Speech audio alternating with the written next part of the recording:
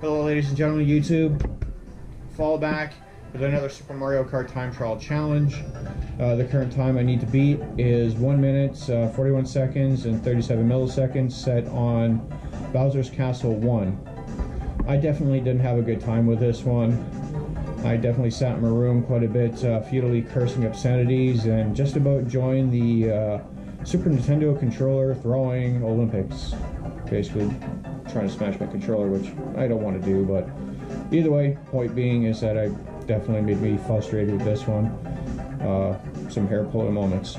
But this is a challenge, and I'm not going to give up on this challenge, so out of that, it's game on, man. Here I go.